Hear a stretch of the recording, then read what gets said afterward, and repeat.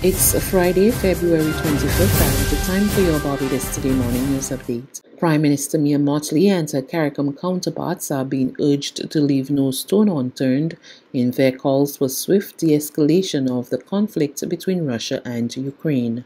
International Relations Specialist at the University of the West Indies, Dr. Christina Hines, warned that a war in nearly a century could be triggered if the situation is mishandled, with devastating socio-economic consequences for small states. At the same time, she has cautioned regional governments against taking sides. Our position, I believe, should be in support of de-escalation and a way to diplomatically resolve this conflict in the soonest possible time. So we do not have any say over what happens in this area, but I would expect a show of support from CARICOM for a diplomatic solution and de-escalation. Generally in the region, we are not supportive of these kinds of conflicts that disturb international peace and security and that end up in severe loss of life, dislocation of populations, and general harm to people who are caught in the middle of this kind of aggressive action.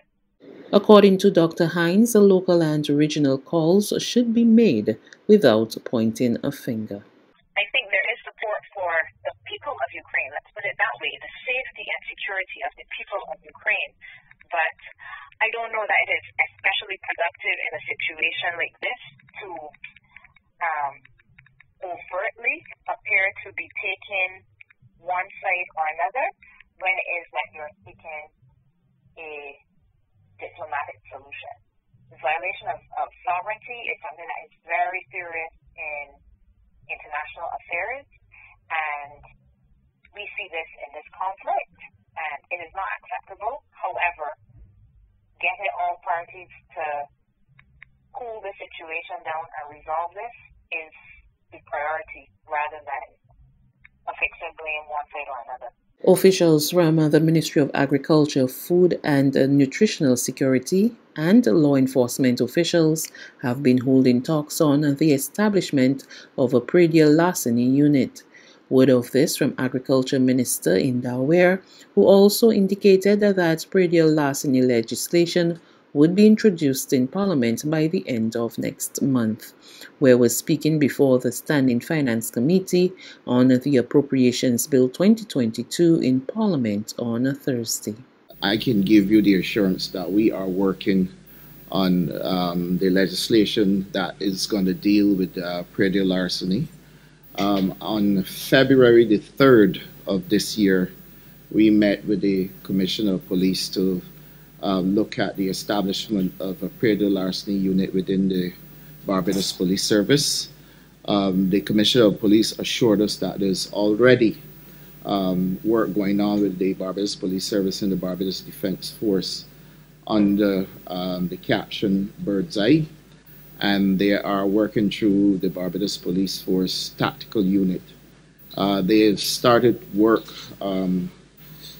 in January and December as well, and this work will be ongoing. The minister said several initiatives to help counter the theft of produce and animals were in the pipeline, including the use of high-powered drones. The larceny, just like any other criminal activity, we will put the legislation in place, but we're going to need a number of other things in order for us to be able to control this. The joint effort between the Barbados Police Service and the Barbados Defence Force is one. We're certainly going to have to look at geofencing, because with geofencing, it sends off alarms so that farmers would know what is taking place on the farm. The issue of using drones as well. When we discussed this matter with the Commissioner of Police, he indicated that they were going to look at a special type of drone that is going to be able to give us facial recognition and those types of things as well.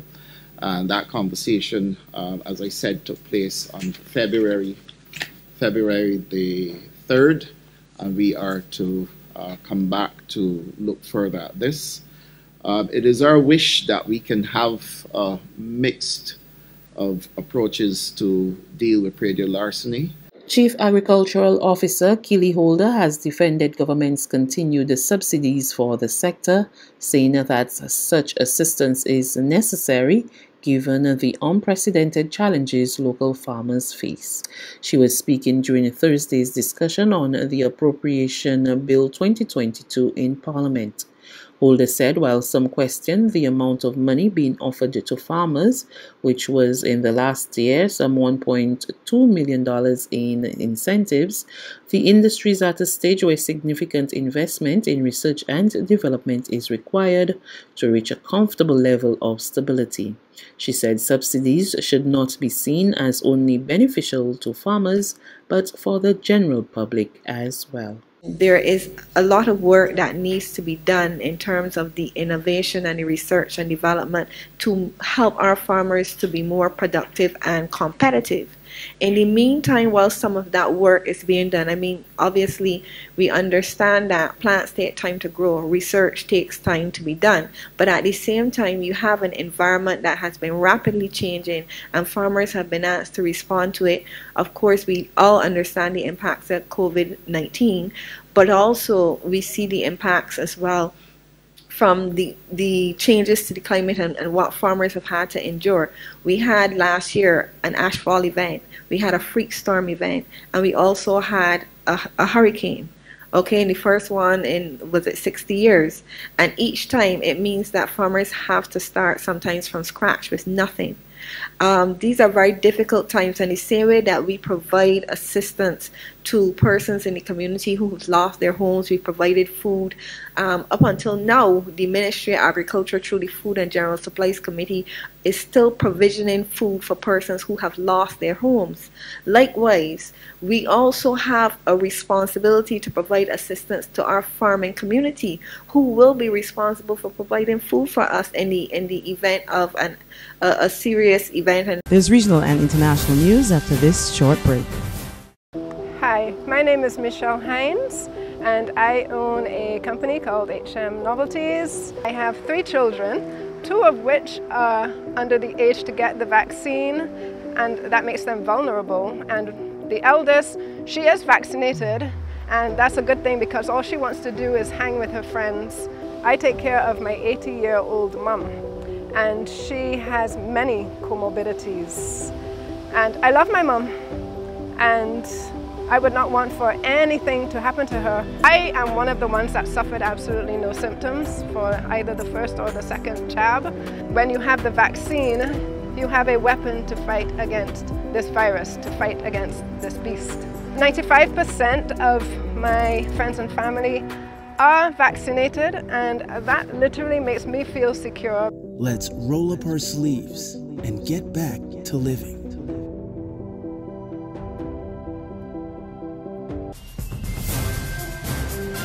Two developments from the region now. The Antigua cabinet has given the green light for feds to resume in the country effective March 1st, following a stop due to the COVID-19 pandemic. The details of that story from ABS News. Chief of Staff in the Prime Minister's office, Ambassador Lionel Hurst, says the cabinet has officially agreed to the return of feds in Antigua and Barbuda. Come March the 1st, we'll see an opportunity for those who are planning feds to be able to participate, or rather to have others participate in the merrymaking that comes with a fete. He says Creative Industries Minister Honorable Michael Brown has collaborated with the Ministry of Health, the Royal Police Force and the Festivals Commission to oversee the limits on fetes based on the venue. There's a working group that is currently designing the maximum for each venue, so that if the Sir Viv Richards Stadium that can hold 15,000 people were a part of the fete venue, we wouldn't allow 15,000, but maybe a smaller number. He says, however, we are still in a pandemic, so certain conditions will apply. Those who are eligible to attend will have to be vaccinated. But we're making an exception those who may not otherwise be eligible to participate will have to have a rapid antigen test or a PCR test in order for them to enter. Ambassador Hurst says these conditions are in place to keep us safe. The whole idea is to enable large gatherings, but with conditionalities, and those conditionalities are very much dependent upon keeping us away from the hospital and also keeping us healthy. On the international front, unacceptable but not irreversible. That's how United Nations Secretary General Antonio Guterres described what he called the military offensive by Russia on Ukraine. He said that the Russian military operations inside Ukraine's sovereign territory is on a scale that Europe has not seen in decades and is in direct conflict with the United Nations Charter. Day after day, I've been clear that such unilateral measures conflict directly with the United Nations Charter. The Charter is clear, and I quote, "All members shall refrain in their international relations from the threat or use of force against the territorial integrity or political independence of any state or in any other manner inconsistent with the purposes of the United Nations. The use of force by one country against another is the repudiation of the principles that every country has committed to uphold.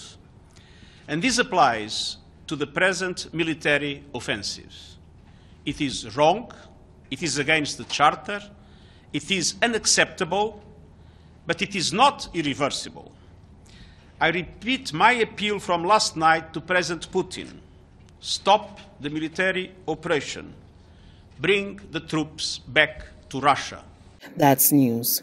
But for the very latest, visit us at www.barbadostoday.bb. You can also subscribe to our e-paper, email updates, or like us on Facebook, and sign up for our breaking news alerts via WhatsApp. We're also on Izumi Media in bus terminals, as well as screenplay at supermarkets and gas stations near you. And you can also hear us on Mix 96.9 FM and Capital Media HD 99.3 FM.